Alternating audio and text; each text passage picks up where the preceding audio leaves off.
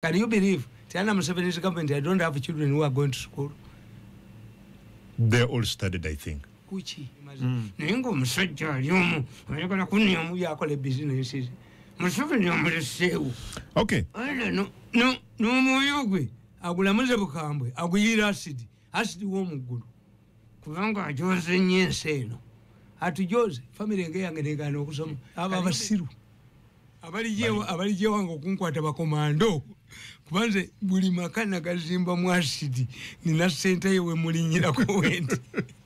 Kakati ko bolimba. Okoloti olinyako bulinya. Mulinya bwenti nafuluma wono. Ani yali afuga. Kandi ngubolira. Kinana mukaga. Yajjanga muwambi. Kuchenda mukaga. Nga muwambi. Teyali president wa Uganda then. Anti yali muwambi. Muchuse terms. Mugamenti president wa Uganda ajja kufuka ng'emyaka 10. Ejachi divided naye abasajja wano basiru. Museveni yanfiirwa nnyo. Ate waliwo omusajja akukyayisa okufumbirwa. Omulenzi ono yankyayiza gavumenti. Kujjako nga ndibeeramu yamukozi mwatali. Kubanga mukozi naye amukuba. Ateeka abantu ku bunkenge. Naye nga ye yayagala. Ye aliko yekka. Ye yayagala okufuga. Mukozi namudismissinga. Vice President namudismissinga. Speaker. Gwetubuulireyo. Faamu ki gy'oyina. Company ki gy'oyina.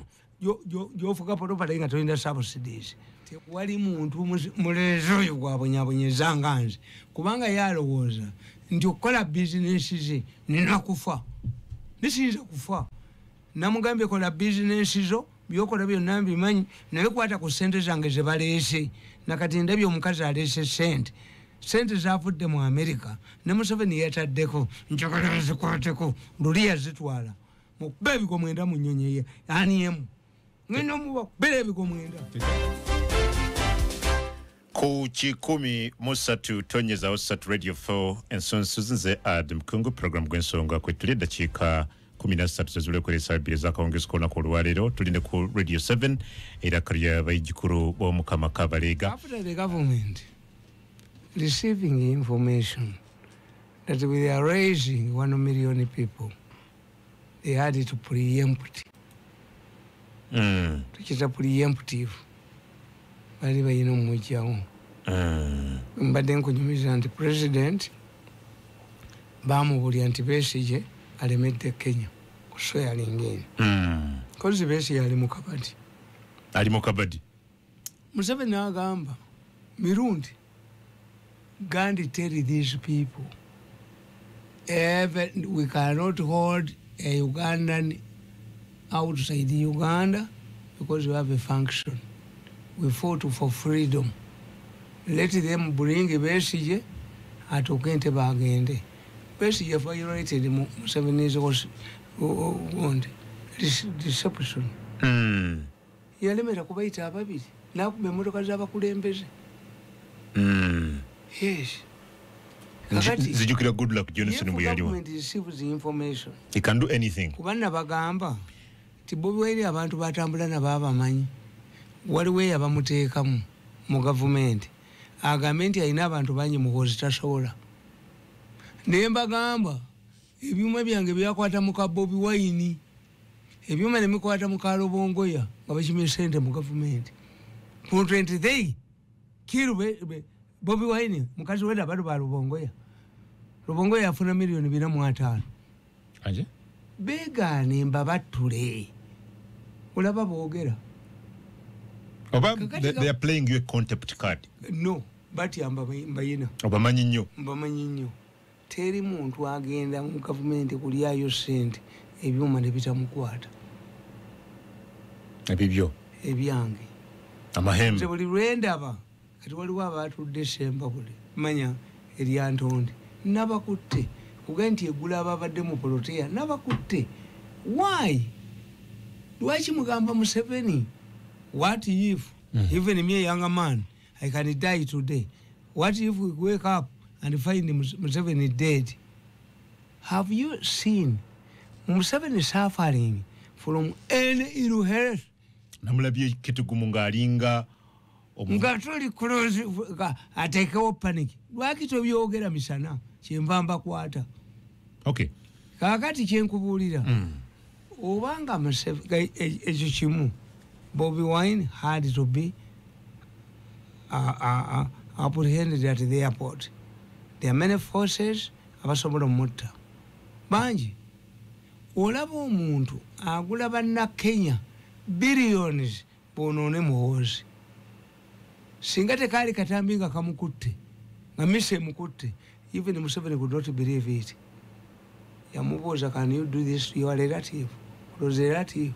Museveni tamanyi basajja bano bwe batuniyeddeko kyoboolaba nkozi kalinda olunaku lw'abaniyereddwako nga natuniyeko tumumanyi lwe lujja okuva nga buli lunaku olwo balujja kuza abaniyereddwako aniya abantu bategeera aniya ku bantu. Lunaku ki olwo? Kalenda ngenda ku kalenda lunaku ki?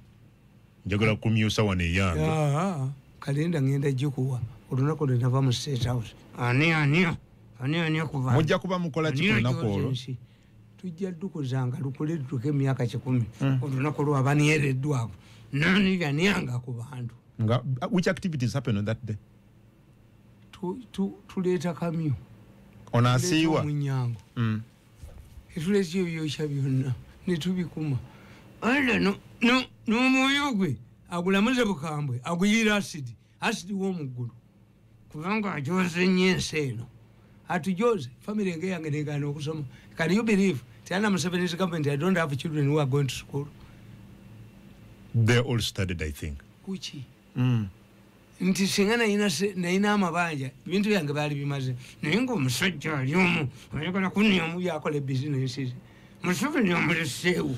Okay. Kakati nkubuulire njagala kujjayo mu Tamale. I wanted ye kyokubiri nti ekya Bobi Wine kiri clear. Security had to move in.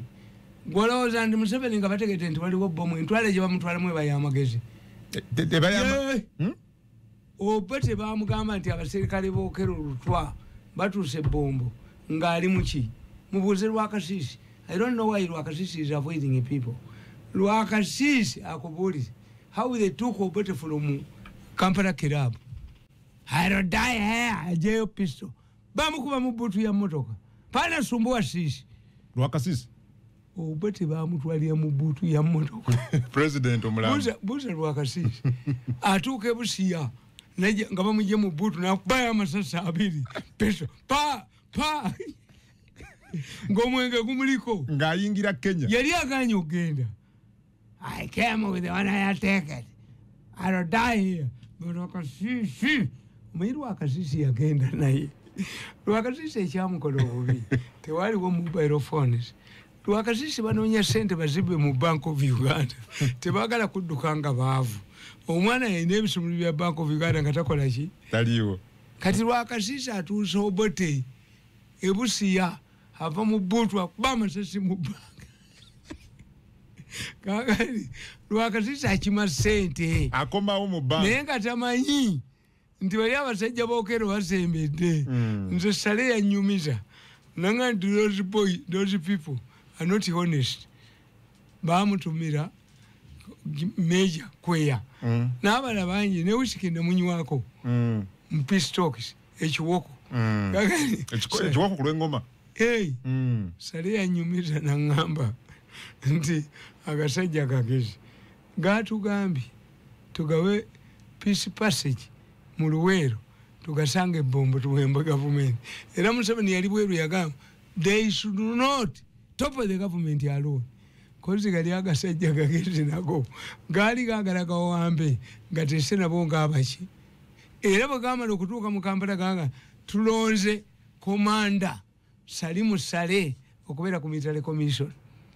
Nengenda nendaba Sale enkeera. Sale nanga nti they have no powers to choose for us. I'm a junior man. I have no powers abayina tulondera bali Nairobi. Katiko wingi eri Nairobi.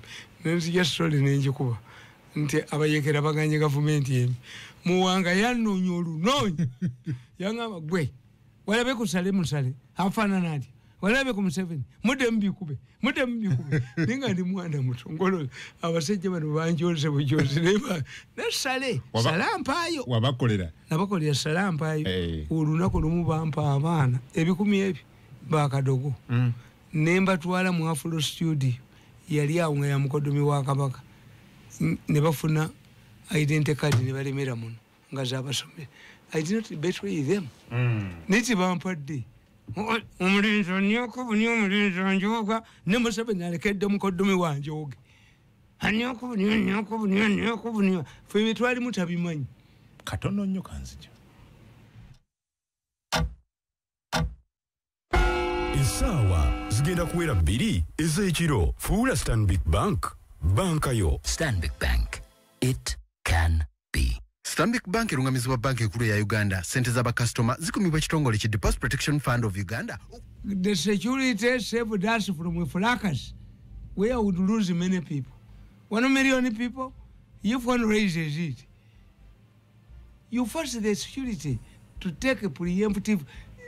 Bobi Wine is well, live and kicking. Now what if he was assassinated? Ngava NTEBE. Banku gambi. Timuka Bobi Wine neje na mukuwatira. Mukalo bongo ya neje. Ikitekeze ekibiina kyabwe tekiri stable. Nabo benyine basobola mukolaki. Okumutusako obuzibu.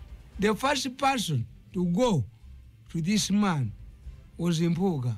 Why is it that Mpuuga absented himself?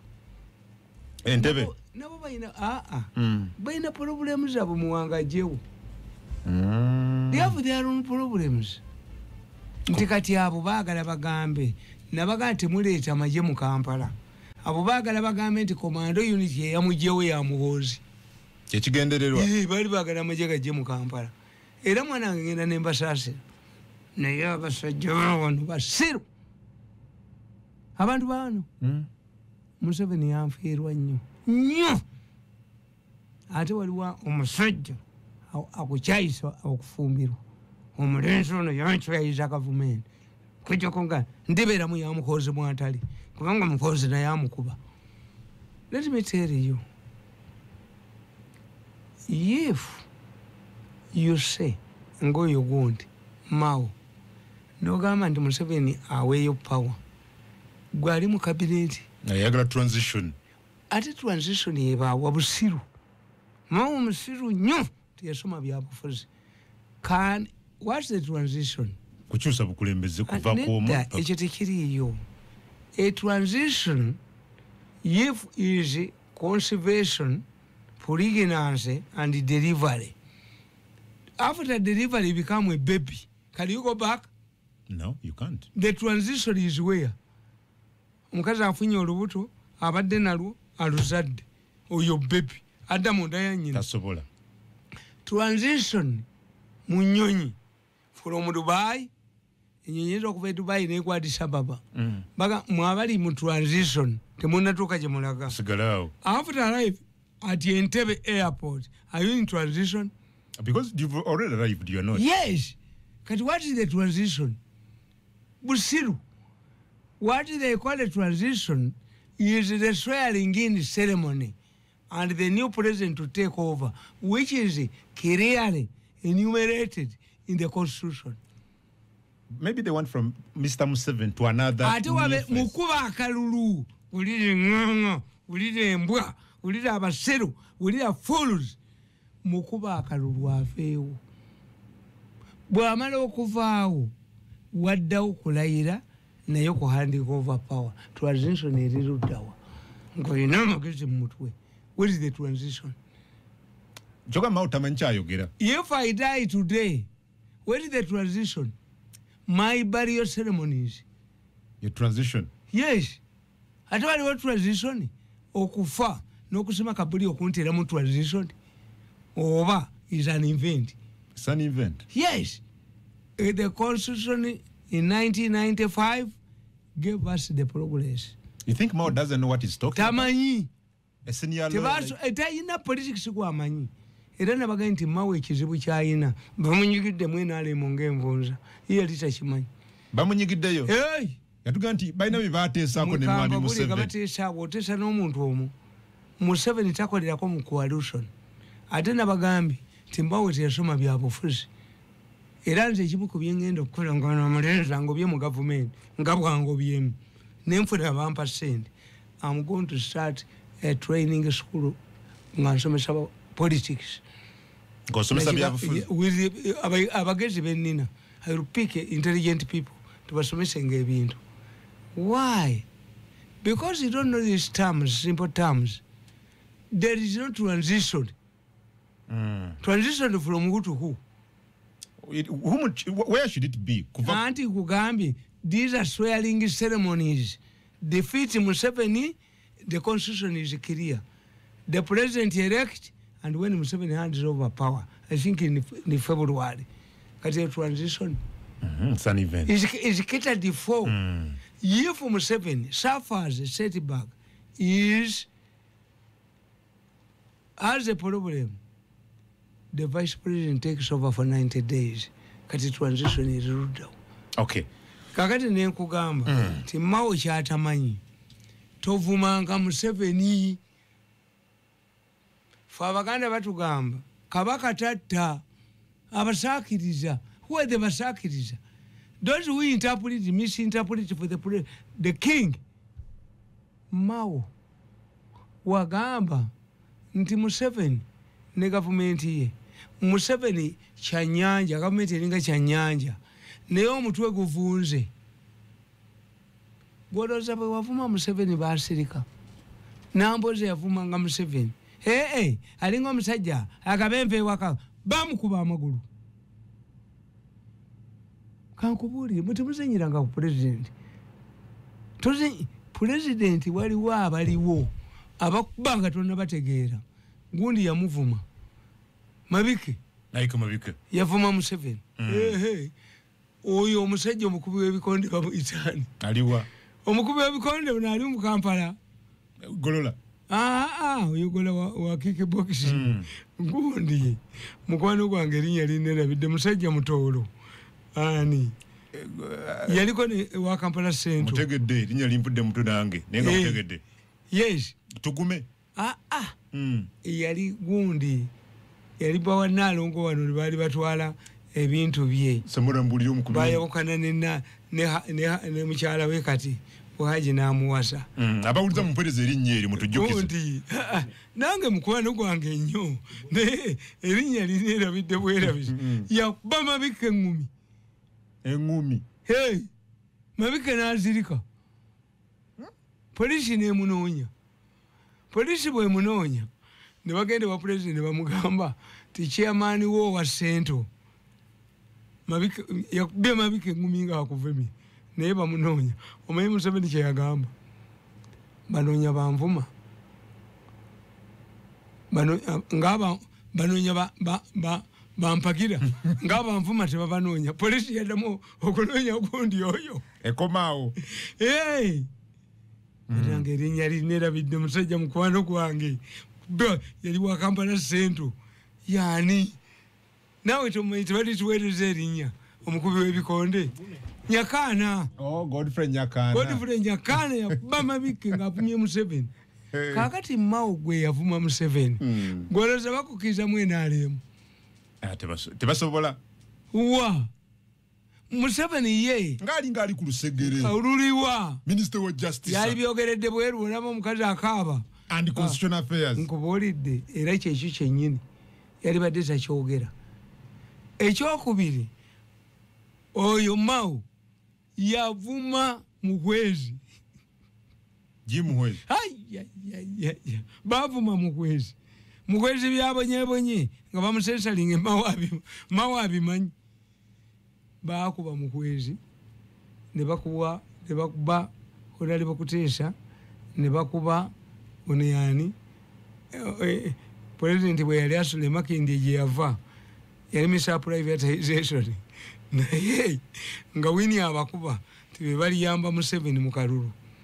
Winnie n'akuba kuteesa why bakwata ne sente basitwala mu Guliland Bank owaba amawulire ng'agamba how, let us see how a daughter of a censored minister can marry the president's son.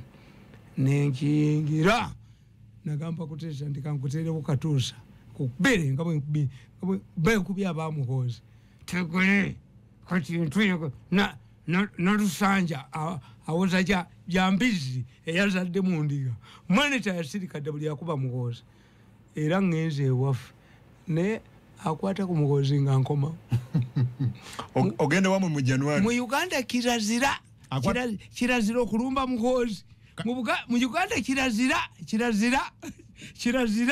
bwe defender ate yampa mulimo ki mu Uganda kirazira okulumba muhoozi ye president yalina amaanyi ge yerwanako akwata ku muhoozi ngodda naye muhoozi ali mu maji ngodda akwata ku muhoozi nkoma wenkeera nga nagenze eggulu mu Uganda kirazira kubanga tuli kuki bano abaganda Museveni akadde ebiki byonna ffe tulina standby generator ke katika mmwe kakati oyo munnaffe tamanyi nti akolera ffe imagine if Museveni dies today yes sir we provided a standby generator. What about what does the law say, Vice President? Anti nkubuulidde ye kyatamanyi byonna bidisimisinga. We have many institutions. What about the military? The military command. If the Vice President cannot run the country for 90 days, why do you say nti ono number 2 speaker yamuvumye ababadde egende eriantonde bavumye speaker kana ye manage yiyika ekibuga kino mu mutwe yiyika buli omu amudisi bati mukozi is serious yiyika nedda atubuulire nze njagala nnyo omuntu ambuulire gwe amanagingako wa tubuulire your companies that have performed well competitively nga tezirina subsidies nedda tubuulire bane tujjeyo ebintu bino tubidebating. This is why when I catch them in their meetings, I play my tapes. Njagala mbalage biveeyo. Ne Museveni ategeere nti bamugamba nti muki. If Museveni is an old man, ate mukamba buulire. Tebalaba dictators babalungi. Moi manya gundi Kibaki Kijata Kenya yakavaako yafuga okuva mu 1960. Oh yes, so he became prime minister at the age of 77 in 1963. He died in 78. Eyina emyaka emeka ate abadduka balimba emyaka eyina nga 9 n'okusoba but ye kye yakola unlike Museveni yalowooza nti ebintu ebyo bye babyogera tebirina kye bimukola. But if your family member, close family member, comes up and tells the people, what if he dies? Ateka abantu ku bunkenge nenga yeye ayagala muyeye aliko yekka yeye ayagala okufuga mukozi namu dismissinga vice president namu dismissinga speak gwetubuulireyo faamu kijoyina company kijoyina yofuga property nga tolina subsidies. Waliwo akaweke bakayitaani nabakabuulira akaweke katono bwe kati kasa abasajja akaweke kakola ki nako kaleega kayina akaleegero naye gwe bw'oba yagala okufa bakayita kamagulo kabayindi kanywera kakiba ya BM oba jenisi ng'ositudde kakuba omutima naye kakuwa essaawa zonganya bakayita kamagulo kakati kamagulo bakyayina bagundi be bakakola wakagezaako bayindi omusajja ali emmamba enkalirire omusajja alio emiranda egy'omululuuza akamagulo tokeetaaga akamagulo gwe tokeetaaga ate giraba tokumanyi nti baguyita musajja abandwa emirondo naye kakati mmwe abatali baganda oba batali kyebabaali wana abanafuna bakoja kimbo abakoze sente ono dokita eyakuleta gundi dokita Sali naye jeje abalangiremu dokita Sali kubanga omutete wagutwalanga kukola ki omutete gwali muyitirivu nnyo neyongeza n'omulala era president yamuwane sente omutete eddagala lyamanyi era bw'osenya amanyi awuliriza n'osenyesa omutete toddamu kusenyesa kologeti maybe kawana buwanyi bali abalala baleke nkubuulira anti omutete gusigala mu nga kine omutete gufaanana kino ekisubi kituteeka mu kyayi muyitirivu nnyo. Yes. Okay, abantu bwekye batamanyi sex is psychological. Nti obwavu bwina kinene nnyo kye bukola. Ndi omukazi ali muri kyapate mugisazeemu omwembe ne muwogo omusizi tiwayi kyoko tunuleno tusuze palamenti obwavu busooka kuba palamenti. Obwavu butandikira mu palamenti okujjako omusajja w'ebusoga abasajja baavu abava mu byalo ye ayambala empale emu bw'agenda okulima n'agifunga bw'ajjayo n'agenda mu ttonto olukumi lwe lumala wiikendi mukene wa 2 omuzigo omuganda wa 10 ayina emmere ye enkuuza apatazomuja kati mukazi we yetalina amasannyalaze talaba TV omukazi ye TV beebika gomeseegi buli omu balinga bubizi buli omu agwa ku munne bawufirira ebbugumu aya abo palamenti naye gwe gwe babanja ayina looni ya banka ayina ki ogambye obwavu butandikira mu palamenti batule obwavu mu kukuba batule ate mbu n'abakazi nabo embeera embi ebakuba batule ebakuba yingini obwavu kintu kibi nnyo. Nze Honorable Judith Nabakoba, Minisita wa Uganda ow'ebyettaka amayumba n'enkulaakulana y'ebibuga. Mpuliriza programu gw'ensonga ku Radio 4 ne Adam Congo. Psychology oli balina bwe bamuzannya naye obwavu I want tell you kakati bano bagenze ne bagamba mbo abaana basoma bateekemu eddagala obutazaala ebadde proposal in fact mbadde ndaba leero mu parliament nga government gabye si bituufu it was just a proposal by the director ate government eno waliwo kye bakyagiwakanira nga government nga proposal yabadde nti government eno waliwo kye ogiwakanira myaka 15 abaana abatali mu masomero batandika okukozesa contraceptives teyina policy lwaki ti government eno teyina weesinzira kujja bintu nti when you look n'olaba nti tuyina policy bureau nga NRM secretariat ebintu bebijja mu policy bureau bigenda mu cabinet oba mu parliament ogiteekamu demands ne policy Uganda tomanyi kiriwo leka nkubuulire nabagambye nti oyo mwenyinaze sali abadde Geraldine Sali gwe bafumudde yes toyinza kumugamba nti gwe tokyali accounting officer mugoba agende naye nga mutuufu nabano batuufu. When I analyze the situation Sali yagamba ng'omukazi nti ennyumba eyaffe eno gye tuba tuddaabiriza giteekeko ki sente tugiddaabirize. That's our view. But if you have you tell me nti nedda the government in Africa is very strong kyobula abazungu bagirwanyisa nti Museveni we yagira ebintu byonna biri Kampala Musibambi yakiyimbiranga ennyo nga tukimanyi Nansibambi nti obuyinza buzzeeko mu bantu mugabanye wansi nawa devolution of power not federal decentralization nti obuyinza obugyewa kakati gavumenti yaffe eya Museveni is overburdened. Is not a modern government. A modern government levies taxes, it gives infrastructures, security, and bibabina.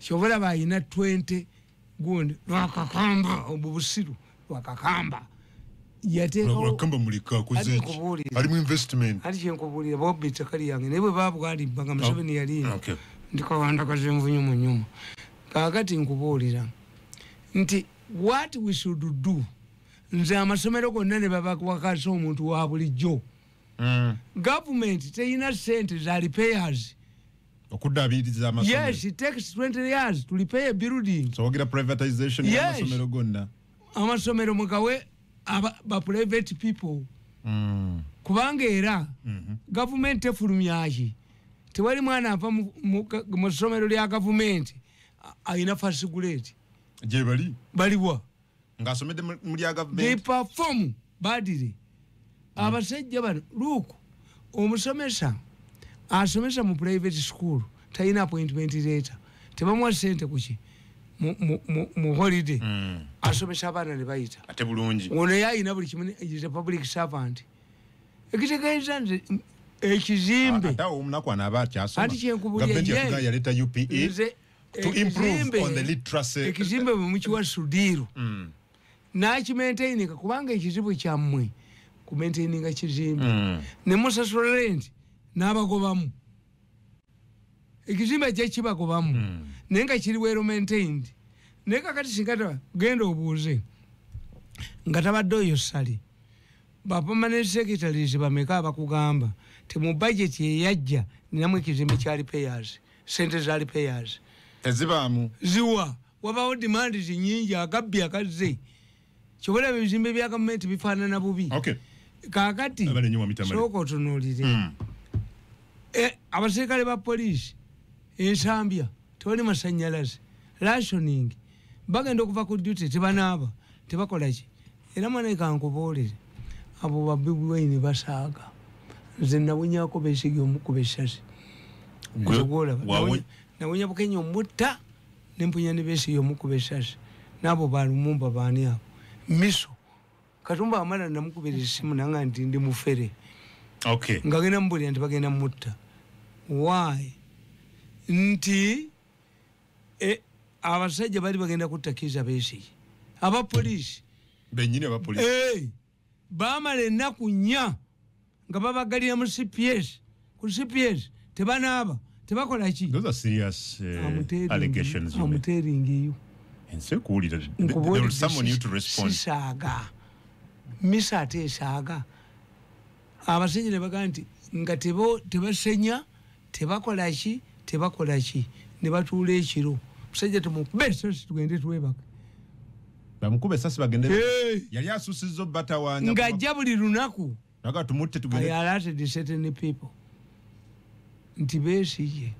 bamukoye omanyi oyo omwana yamukuba namuteeka mugundi alinaitwe bwana teyali mwana we si mwana we Besigye nabaga nti yasikira omwana oyo mwana wa Victor bwana yali amubuulira tekyatudde ku CPS oli mufu yingira Kampala era omwana we bamutegeera nti yakuba Besigye kuba yali akuba nti tamuyamba omanyi nti bamuvunaana okwata omukazi Dr. Besigye nakola kyaki ne bamusiba yombuliriza neto but I remember abasajja baatuula abapoliisi ne batuula ekiro tebaddaka kuba bamanyi nti addeeka tajja kudda ne beetakula uniform eryaki abakazi batandika okuwunya tebanaaba tebakola ki tebasenya abasajja ne batuula ekiro ne bagatumubattule tugende katuwebake oyo namuyamba oyo ne Bukenya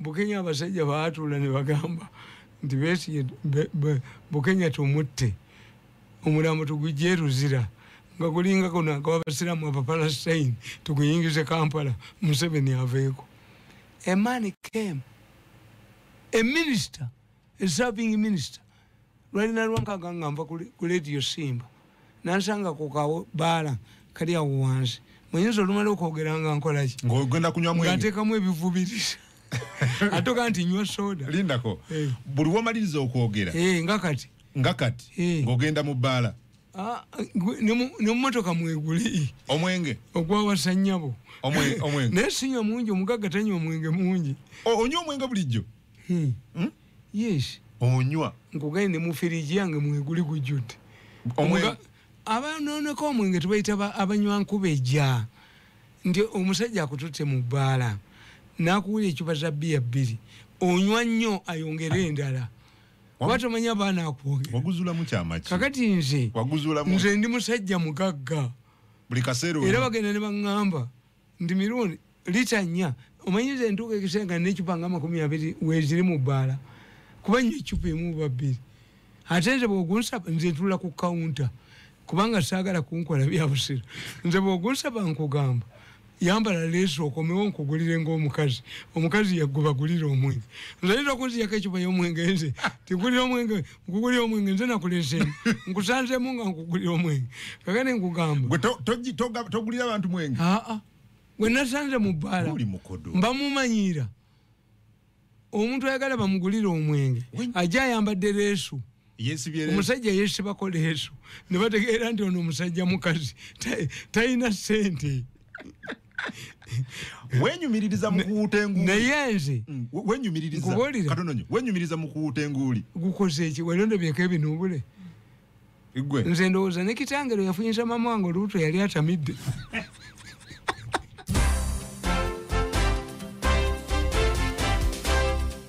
kikumi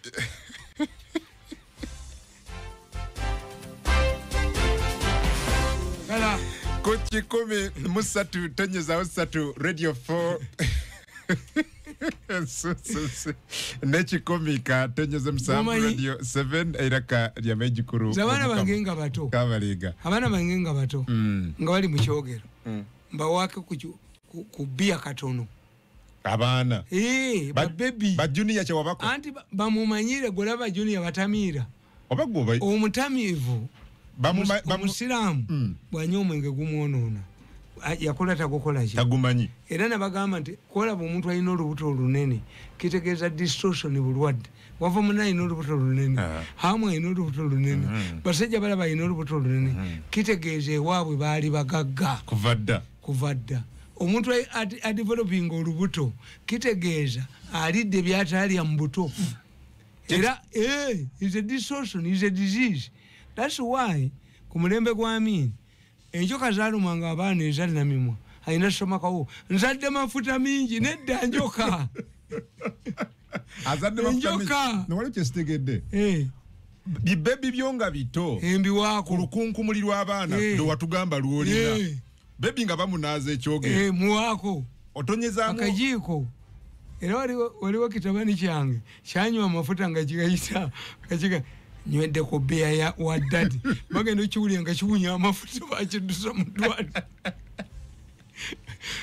omwenge si mubi amma ntegedde gwayonoona abaana bo n'obamanyiza omwenge banywako omugagga tafa mwenge omugagga tayonooneka mwenge wanyuddemu naye leero omwavu yayonooneka omwenge tubayita abanywa nkuba ejja kyogamba nero wanyuddemu ng'ojja nze bwe mbaati ekyemisana waliwo akagenderako kumakya nteekamu kumakya nkugaye nti omwenge wange mu firiji gujjudde naye gwe wali ondabyeko nga nuubuse gwerabyeko nga nebase kati mbadde nkugamba nti Bukenya Gilbert Bukenya former vice president omusajja ajja ngamba Gandhi tell your boss I'm from Luzira. If Bukenya continues to get food from his home, he's going to die. Somebody has been paid the money to mix that food with the poison. Afe, bakwate Bukenya omulambo nga kukola ki. I saved Bukenya.